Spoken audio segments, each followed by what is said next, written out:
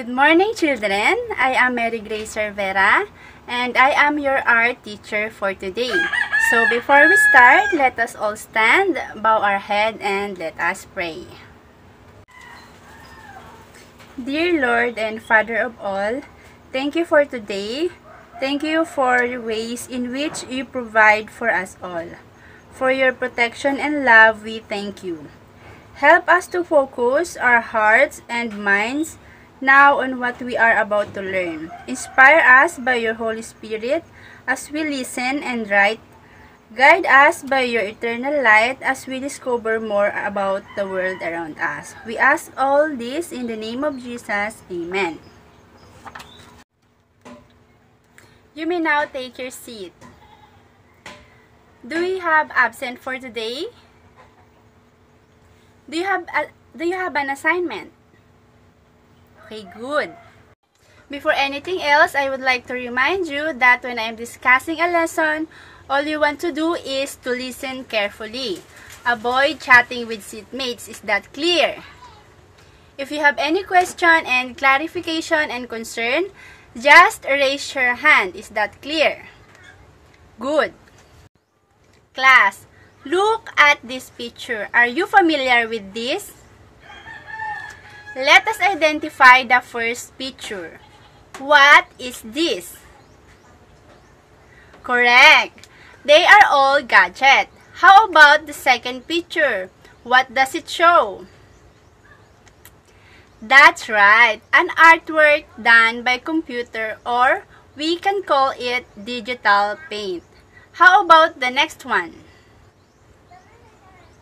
Yes, we can call it paint window parts. Can you see it? The next one. Very good. It is an MS Paint software window. Then, the last picture. Very good. A computer mouse. Class, do you still remember the last topic we discussed? What was it all about? Very good. Again, what are the elements of arts? Excellent. How about the principle of arts?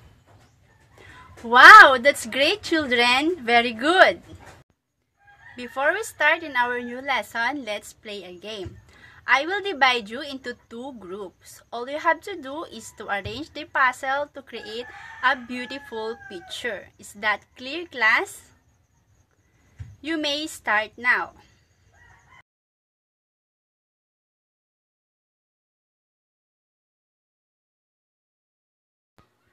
You may now present your work. Class, look at the picture on the board. What have you noticed from the picture 1 to picture 2? Anyone? Good. What else aside from they are both image of a girl? Very good. Picture 1 is more clear than the picture 2. How about the color? What can you say? Yes, that's true. The color of the first picture is much better than the second. What else? What have you noticed with their elements and principles? Is there any differences or similarities? Very good, class. Both have elements and principle, but the first picture is much defined than the second one. My question is, which picture do you think is digital painting? Yes, that's right. Why do you say so? That the first picture is digital painting? Any proof? Very good, because it is much clearer and much defined than the second picture. For you, does digital painting difficult? Why? Yes, digital painting is more difficult for those with more skill and practice with traditional art. To be good at digital art, you'll need a strong foundation in the different mediums of drawing and painting. Although the medium you'll use for digital art is different, the skills are the same. So, if you don't have much experience with drawing, you should start at the beginning, drawing basic shapes. Now, let us discuss what is digital painting. Digital painting is an emerging art form in which traditional painting techniques such as watercolor, oils, impasto, etc. are applied using digital tools by means of a computer, a graphics tablet and stylus, and software. Again, digital painting are done through what? That's right, computer and other devices like tablet or cell phone, and also through some application software. Have you ever tried to make a painting through your gadgets or in any application? Now, I will show you the basic formats and processes of digital painting. And later, after the short demonstration, I will let you paint on your own gadgets or phone. I will be using my laptop. Let us proceed to the procedure. First, open your laptop and navigate it to Paint software. I will show you the parts of the Paint window. MS Paint window consists of many parts as shown on the video. First is the Paint button. Paint button offers such as New, Open, Save, Service, or Paint. Next is the Drawing area. Drawing area is the blank window where you draw and paint. I draw a circle here. Next is the title bar. Title bar is the topmost bar of the Paint window. It displays the name of the open document or open file. It has quick launch icon at the left side and control button at the right side. Again, what are the parts that I mentioned so far? Good! Now tabs, Home and View. Two tabs are present in Paint window.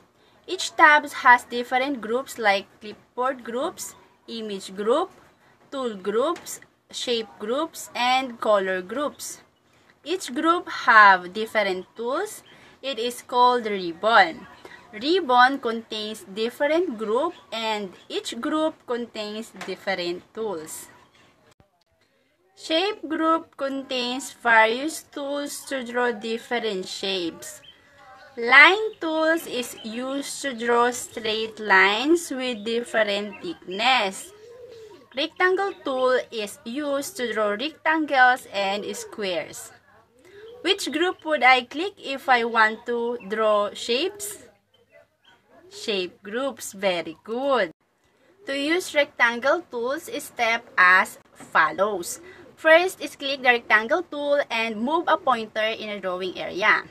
Now, click the left mouse button and keeping it pressed, drag the mouse to draw a rectangle. Next is oval tool. It's used to draw ovals or circles. If you want to draw a circle, just hold down the shift key while dragging the mouse. Next group is color group. It is used to fill color in drawing. Here, we have two options in this frame. Color 1 option and color 2 option. Color 1 option have to choose the outline color and is also used to fill color in drawing. Then color 2 option is the color of the eraser and appears inside the shapes and fill color. If I want to fill my artwork with color, which of use? Very good. Now that you are introduced in a MS Paint parts and how it functions, let us proceed now to the actual painting. Are you excited? What do you think I will going to paint? Any guess? Okay, let's see. Try to guess what I am painting. First, draw a frame using rectangle tool and choose the line thickness. Next, go to Edit Color and choose blue color. You may enter the number in the boxes to get the exact color I am using. Inside a rectangular shape, draw a line horizontally. If I want to fill this with color, what group should I click? Very good. So now, let's click the color group and select the desired color and fill color with color tool. Go back to Edit Colors and choose Spring Green color. Use Pencil tool and draw a zigzag line as shown and then fill with color tool. Go again to Edit Colors and choose Light color for the sand. Fill in the area. Do you have already guessed what is painting all about? Let's see. Let me continue. After filling the sand color, go to Edit Colors and choose Dark Green. If I want to draw a brushes, what tool should I use? Correct. Select a pencil tool and draw brushes as shown, then fill with color tool. Again, go back to Edit Colors and choose dark brown or enter the numbers to get the exact shade. I want to draw a coconut tree. Which tool group should I click? That's right! Draw a coconut tree using a curved line tool. Enclose it with a pencil tool and fill it with color. Again, go back to Edit Colors and choose medium brown. Using pencil tools, draw details in coconut tree. Then, fill it with color to make it more natural. Choose a pencil tool and blend colors as shown. I want to draw a tiny line in my coconut tree so that it looks like it's natural. And I want to change the thickness of my pencil tool. What should I click to change it? Very good! For its leaf, click another rectangular shape tool beside the artwork. Choose blue using Color Pickle tool and fill the new frame with Fill with Color tool. Go to Edit Colors, choose Dark Green color, scribble as shown. If I want to choose a lighter shade of green, what should I do? Great! Click the Edit Colors and select the desired shade of green.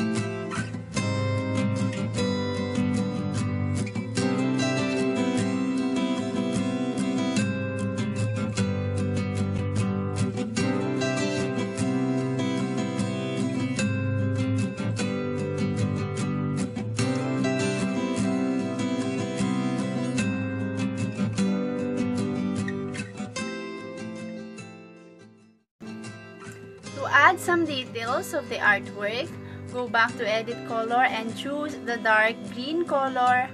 Choose the airbrush tools. Then for small areas, choose smaller brush sizes. Using pencil tool, add some details of the area.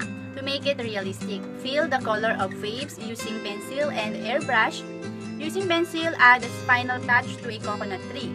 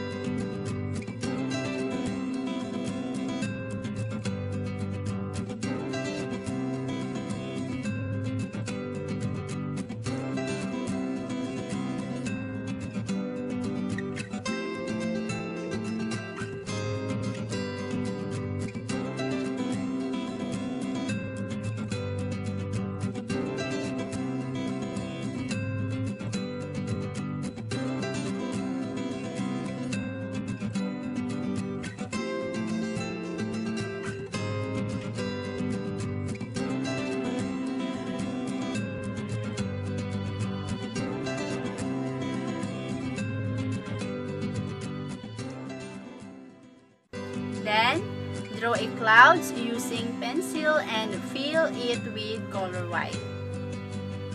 Add using airbrush, have a final touch on a cloud, and then blend with a light blue color.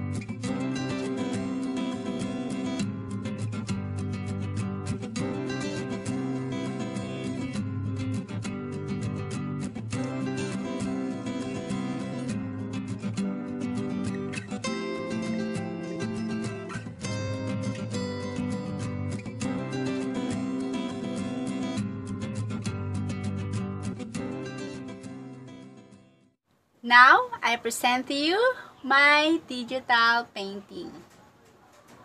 What can you say about it? Thank you, class. What have you noticed?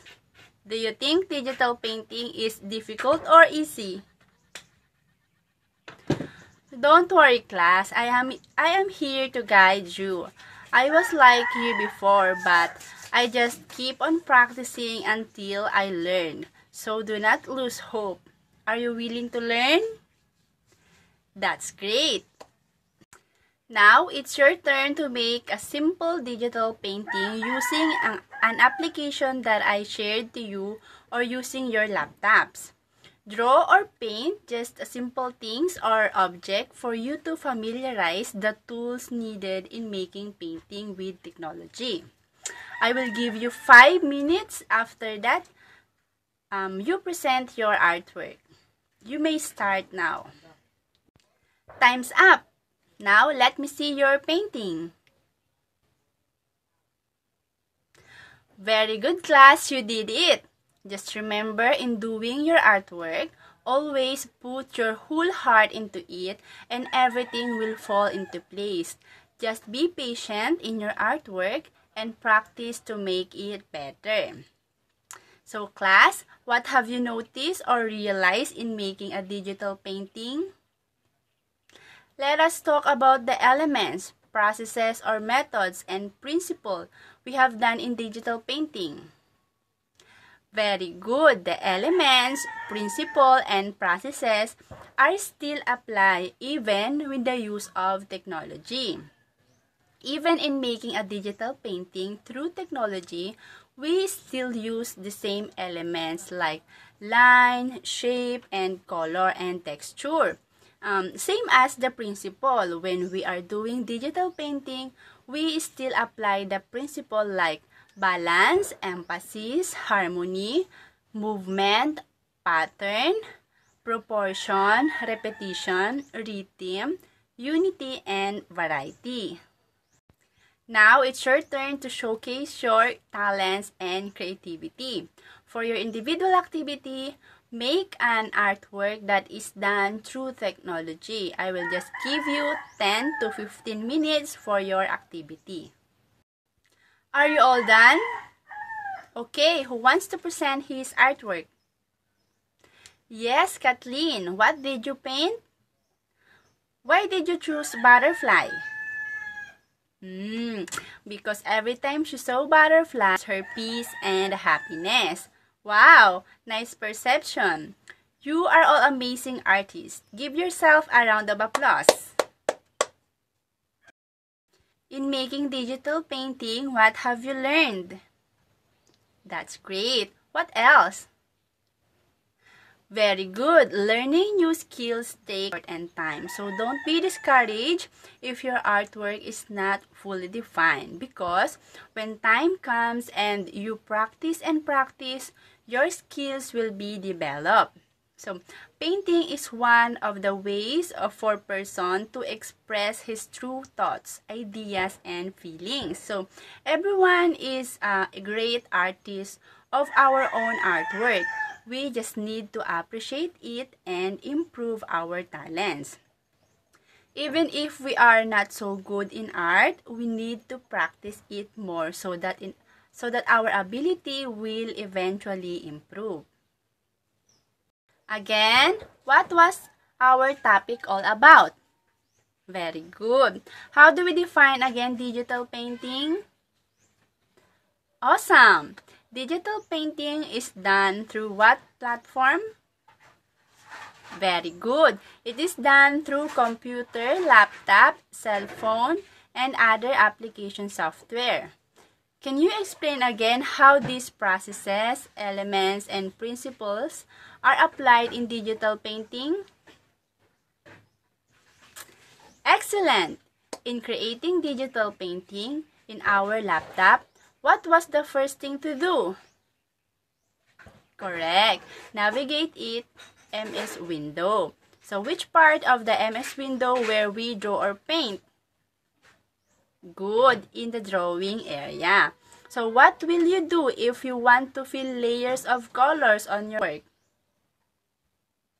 Very good. Go to edit color, then select color that we want, then click the fill and click the part of the artwork we want to fill with specific colors. How about if we want to add small details in our artwork? What's the best tool to use? Right, the best tool we can use for the small details is pencil. How are you going to do that if we want to create a very thin details in our artwork? That's great. We can click the pencil tool and adjust the thickness of the pencil in the line thickness part. For your sheet work, answer the following question. Answer it on a whole sheet of paper. Direction. Write true if the statement is true and false if the statement is false. Number 1. Digital painting is an emerging art form in which traditional painting techniques such as watercolor, oils, impasto, etc. are applied using digital tools by means of a computer, a graphics tablet, and stylus and software. Number 2. The art processes, elements, and principles still apply even with the use of technology. Number 3. Painting is very easy. Digital painting is very easy. Is that true or false? Number 4. We need to put an effort in making digital painting. Number 5. In digital painting, tools are never worn out. Number 6. Digital drawing area is the blank page window where you draw and paint. Number 7. Ribbon contains different groups and each groups contain different tools. Is that true or false? Then number 8. Digital painting are done through computer, laptop, cell phone, and other application. Number 9. In digital painting, we use different elements and principles. Then number 10. Digital painting is one way to express our thoughts and emotion. Are you all done, children? Okay, pass your paper forward. Then for your assignment, create a digital painting about the situation you encountered during this pandemic using your cell phone or your laptop. That's all for now, children. Thank you for your cooperation. I hope you learned something. Take care and God bless you all. Goodbye.